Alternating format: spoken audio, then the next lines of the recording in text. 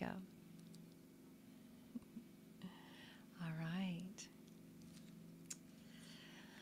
Ah, well, good morning, everyone. Good morning. Today, I want to explore how prayer works. How prayer works. In our unity tradition, one of our first key principles is thoughts held in mind produce after their kind. You've probably heard that many times in this unity tradition. If you think about it, everything in the material world is a thought form. A thought form. It was first a thought, and it was thought of either in the unlimited mind of God or in the mind of a human being that's made in the image and likeness of God. And so that thought became form. When you contemplate what is the mind of God, what is the mind of God, it is a very great mystery. It is a mysterious thing. It's something hard to comprehend from an ordinary state of mind. But when we learn about how our brain works and about how meditation and visualization and intentional practice take us into an expansive state of mind, we're able to tap into and to be a conscious part of and create from an unlimited mind of God, the unlimited mind of, you could say, supreme consciousness. You know, think about it. When we marvel at the magnificence of the natural world, we're marveling at what came out of the mind of God, what came out of supreme consciousness, what began as a thought. So, for example, think of a flower. Think of a big, deliciously fragrant Casablanca lily, a white Casablanca lily, my favorite flower in the world. Their fragrance is heavenly. To me, they have great healing power just to have them in the room. But how did flowers come into being? You know, well, the creator of all that is thought that magnificent idea into physical form. It was a thought manifested into form.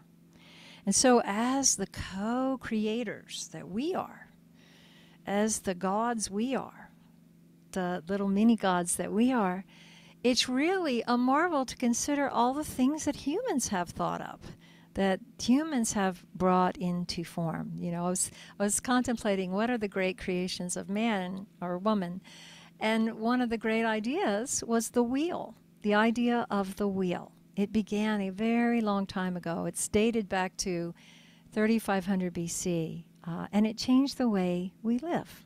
We put wheels on carts behind horses, right? And then we eventually put them on big hunks of metal called cars. A telephone began as a thought. Now we've got some pretty fancy iPhones. Your computer that you're looking at, or maybe you're looking at your iPhone, that began as a thought. That was just a thought in somebody's mind. A piano that I'm playing, just a thought. That's what it started out as, a thought. So when we realize how everything begins with thought, we get a sense of the awesome power of thoughts to create form.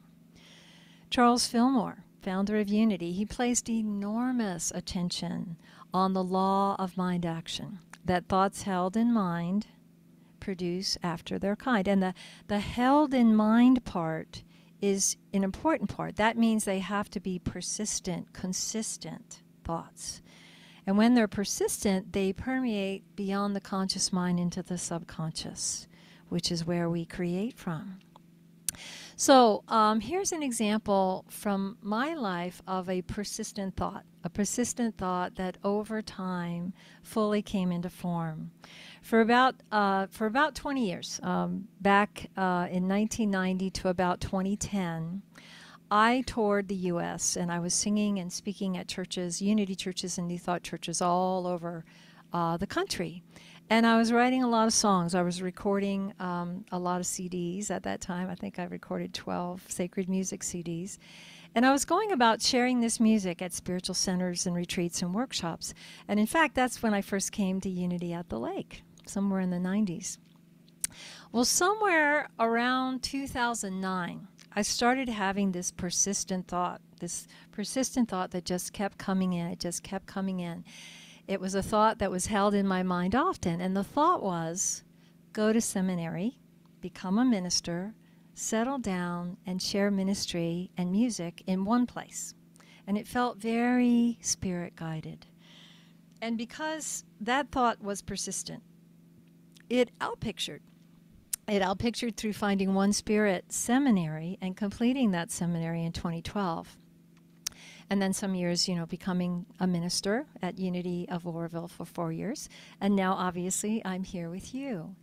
So me being here with you now in this moment began as a thought. It was just a thought back in 2009. And it was a persistent thought held in mind. So one of Unity's ministers, Hypatia Hasbrook, she was a dean actually at the Unity School in Kansas City. She wrote an excellent book I highly recommend called Handbook of Positive Prayer. And in her book, she describes how we go from thought to form, from thought to creation. And she writes, this is a really powerful little paragraph. She writes, if we persistently think a particular kind of thought, other thoughts of the same kind will form in our minds, and eventually we will feel compelled to say the words or do the acts that express the thoughts outwardly, so that corresponding conditions or things will be formed in us or in our environment. So it's a mouthful, but there's a lot there. In fact, we sent that quote out in the newsletter. It's so powerful. So in my example of persistent thought, of holding a persistent thought of becoming a minister, the corresponding thoughts that I had were, well, I want to become a minister, I should study interfaith because I love the Eastern religions. I love the truth that I can find in all religions.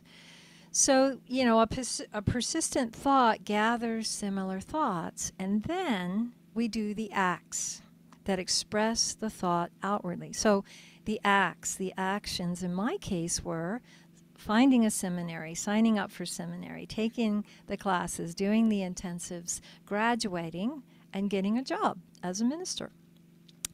Another thing that happens when we have a persistent thought is we attract to ourselves, or we're drawn to people and situations that will reflect our persistent thought, that will support our persistent thought.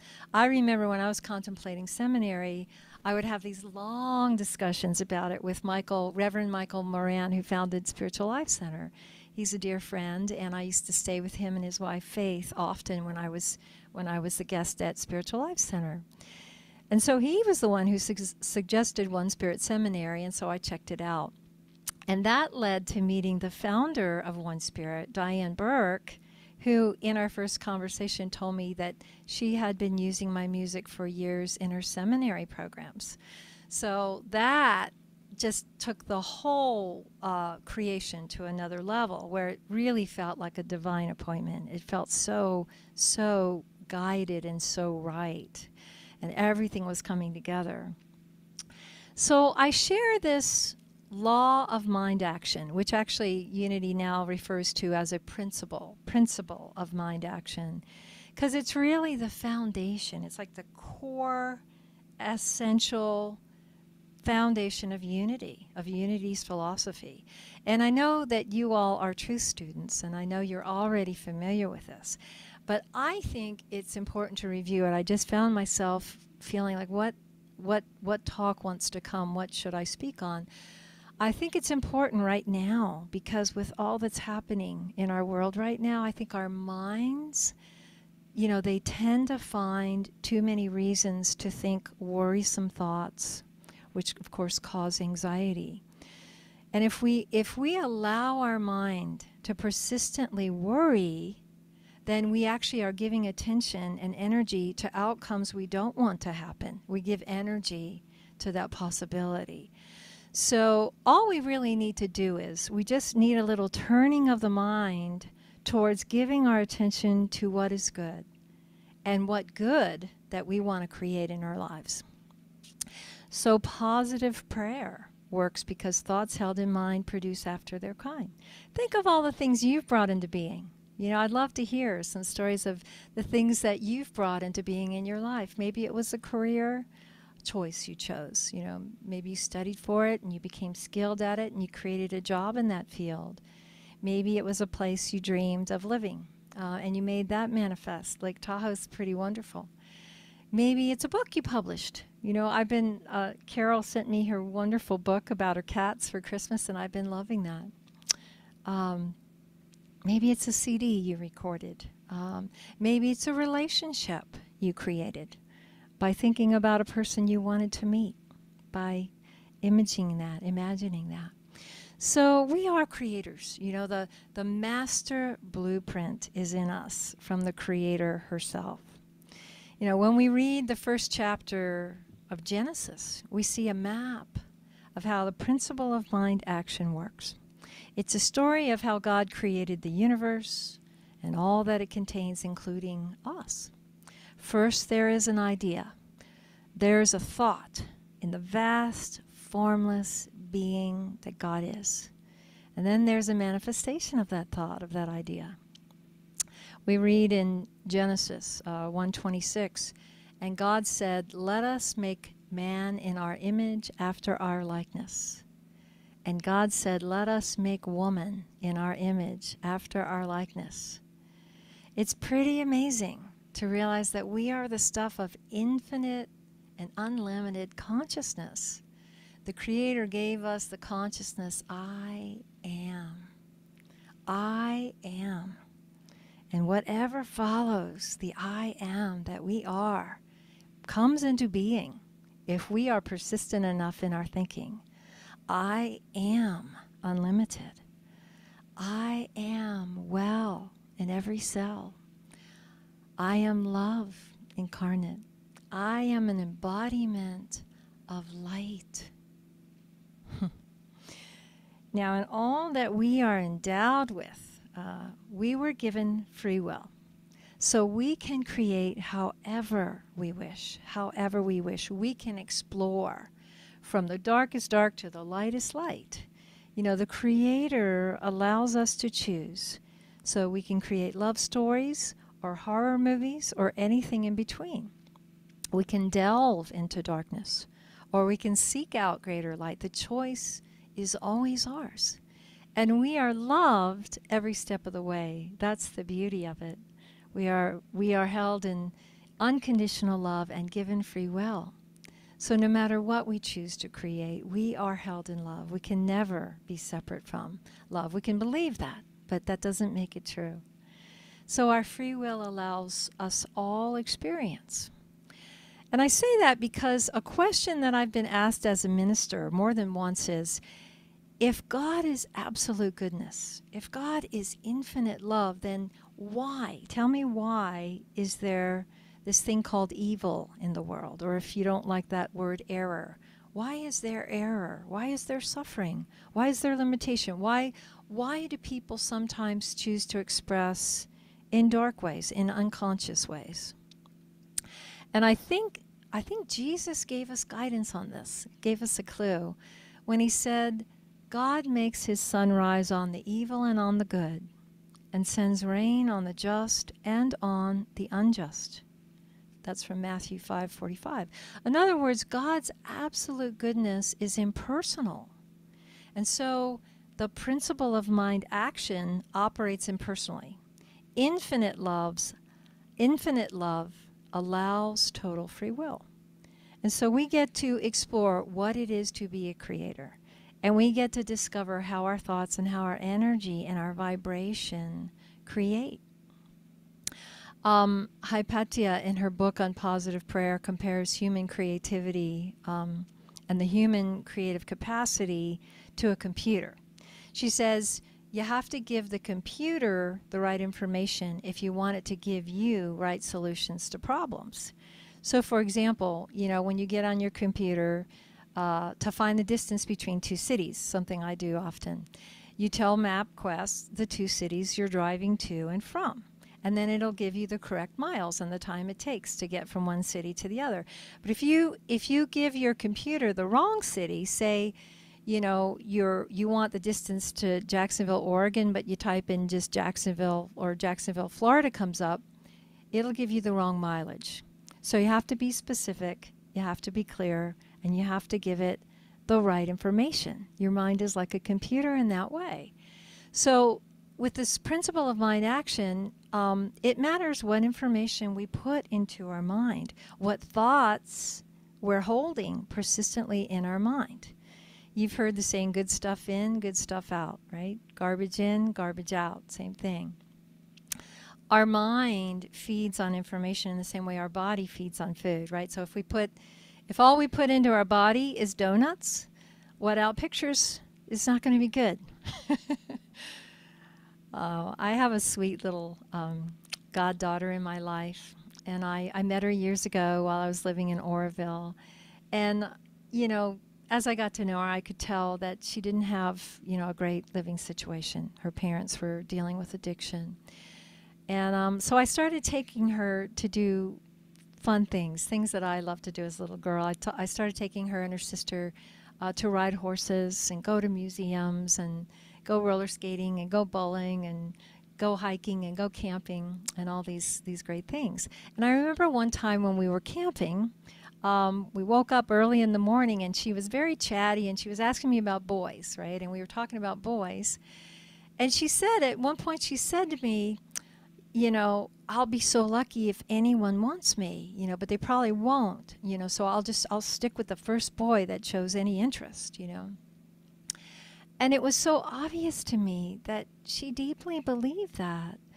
And I was astounded because she's so beautiful. And so I said, you know, oh, sweetheart, you know, you don't realize how beautiful you are, you know. And I realized that she had no idea that she was not only, you know, this beautiful little girl outwardly, but that she was kind. She took good care of her little sisters, and she had this wonderful personality full of curiosity and creativity. So a child's mind is kind of like a computer, you know. It's absorbing enormous input so it can understand the world. And if a child is told over and over, you are beautiful, you have light within you, you can create for yourself a happy and beautiful life full of love by loving yourself, by being kind to others. Well, that is good input. And then with that input, they're likely to have confidence and believe in themselves and embrace life confidently. But, you know, if instead a child has repeatedly heard, you know, you're not good enough, or you're not smart, or you can't go to college, you know, we didn't go to college, you know, unfortunately, they will likely repeat that. And that will become a repetitive, persistent thought in their minds. And that will create this belief of being inadequate. And then as adults, that outpictures the result of that thinking of not feeling good enough over and over, and often creating situations where that thought is affirmed. So, you know, what has to happen is the realization that that belief of not being good enough, that's garbage. That is not true. And so we have to delete that from the mental hard drive, right? From our mind, from our subconscious mind, and replace that untruth with the truth that we are a child of God. We actually have unlimited capacity and possibility. So good stuff in, good stuff out. Garbage in, garbage out. It works every day, you know. And if we allow our minds to doubt our ability, we can feel unsure of our place in the world, you know. If we allow our mind to remember that we are made in the image likeness of the Creator that creates Casablanca lilies, then we know we have enormous capacity for incredible creativity and goodness and light and blessing. So I know you all know this. I know I'm preaching to the choir. But if you're as human as I am, you know, you probably still sometimes deal with doubt, self-doubt at times. So, back to my example of myself, with that persistent thought of becoming a minister. When that thought arose, it was 2009, and if you remember 2009, there was a housing market crash. It took a nosedive, and I, at that time, happened to have all my money tied up in real estate. So I lost a lot of money, and my mind, as it was mulling the high cost of seminary, it had the thought arose, you really can't afford this now. You should wait a while, or maybe you should think of something else. And so that doubting thought, I gave it a little space in my mind. I thought about it briefly, but then I just denied that thought any further space in my mind. And I just had faith. I had this strong feeling that it was going to work out, and that I refused to let doubt get in the way. And that, the guidance that I kept feeling was just start. You'll find the way to finance seminary. And so that brings me to the other really important principle of positive prayer, which is using denial and affirmation, something I know you've heard of. When a thought appears, that's doubting, that's negative, that takes your energy, drains your energy, that's self-defeating, we can use denials, which is the other side of the coin of affirmations. And I want to just clarify that using denial doesn't mean being in denial. We don't deny that negative appearances exist. Like, for instance, the reality that seminary is $25,000 and I have $8,000 in the bank. Can't deny that, right? But what I can deny, is that has power over me, because I know there's abundance in the universe, and I know Spirit will guide me in manifesting it. So we declare the unreality and the powerlessness of the appearance. So I might say, the lack of money is powerless to keep my good from me. That's the denial. And then I affirm, I have the capacity to serve, to bless others, and to receive abundance that will carry me through seminary with grace and ease. Hypatia describes an all-purpose denial as, this is powerless to take or keep my good from me. This is powerless to keep my good from me. If we're healing, if we're in a process of bringing healing to our body, we might say, this situation in my body is powerless to take or keep my healing and health from me. We deny the power of the dis-ease, okay? And then we affirm. You want to replace a denial. It like creates space. It creates a little void, and you fill that with the affirmation. So for healing, it might be, the healing power of the divine love flows in and through me now, and it restores the health and the well-being of my genius cells, of my body, to wholeness and perfection. So, I know there's a lot of appearance of illness going around, and so I'd like us to affirm health and healing right now, collectively, and let the power of our united thought and energy for healing just radiate out to anyone who needs it anywhere. So I'd like to share some affirmations, and I invite you to repeat them. And Karen, if you would unmute and be our voice, that would be wonderful. And I think Glenn will also post these affirmations in the chat if you want to see them. And I invite you to repeat after me. Are you there, Karen? I'm here. Okay, wonderful. So, with my heart open to Spirit's renewing love, I accept my healing now. With my heart open to Spirit's renewing love, I accept my healing now. I am healthy and whole because I am one with Spirit's healing, revitalizing presence. I am healthy and whole because I am one with Spirit's healing, revitalizing presence. I am created in the image of God, blessed with strength and wholeness. I am created in the image of God, blessed with strength and wholeness. The power of God sustains and blesses me with perfect health. The power of God sustains and blesses me with perfect health. I have instant access to God's healing power within me. I have instant access to God's healing power within me. I am whole and well in mind, body, and spirit. I am whole and well in mind, body, and spirit. And so it is. Thank you. Thank you, Karen. Letting those genius cells just vibrate with healing light, that infinite consciousness that can spontaneously heal.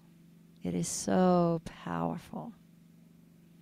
Letting that healing light radiate in our entire body, mind, spirit.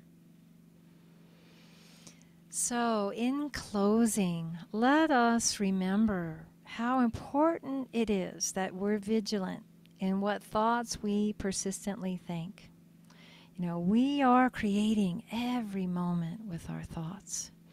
Let us use denial when appearances might create doubt and worry, and keep our faith strong and alive, and affirm that we create a life we love.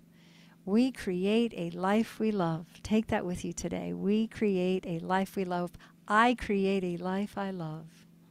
We bless and we are a blessing. We are healing and we are whole. And for this, we are grateful. And so it is. Thank you all. Thank you, God. Amen.